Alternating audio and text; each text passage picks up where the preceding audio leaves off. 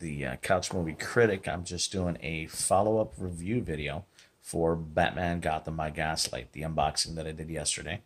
And I wanted to go ahead and touch bases and do a quick little review, tell you a little bit about what I thought about it, what my opinion was, and yes, I can understand the irony. I'm doing a review for a DC film wearing a Marvel shirt. So let's go ahead and get started here. So a couple key things about Gotham by Gaslight, the animated film. One of the things I want to touch bases on, it's as always, just like everything with these DC animated films, they're always amazing. The quality is bar none. The actual animation, the acting, the scripting is always fantastic. They do a great job. I mean, I said it before.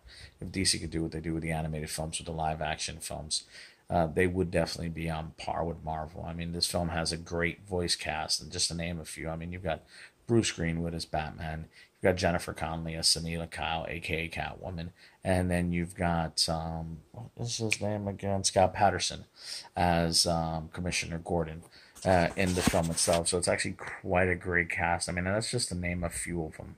Now, a couple fantastic things I love about this film is number one, the way Batman lends himself to the Victorian era so seamlessly. It's fantastic. And then for those of you that are fans of steampunk, it's great how there's such a steampunk aesthetic to his costume and even to his weaponry and the things he has, because Bruce Wayne, billionaire, he's going to have the most advanced technology, and at the time most of it would have been steampunk.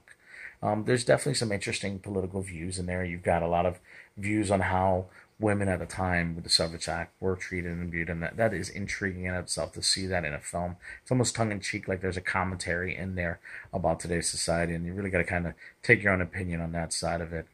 One of the things that I thought that was fascinating to me and that I loved about it is that they not only did they adapt the film so well, or the book so well, they actually expanded on the universe. There were components to it that were wholly new, and components that were actually tied in from the sequel.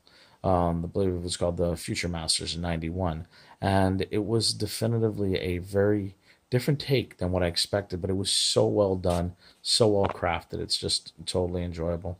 Key thing to take home definitely is that it's definitely not a kid's film. It is definitely for adults. There is violence, there is bloodshed. But aside from that, I mean, it's just a great story. It's fantastic to see some of your favorite characters get turned into their Victorian counterparts.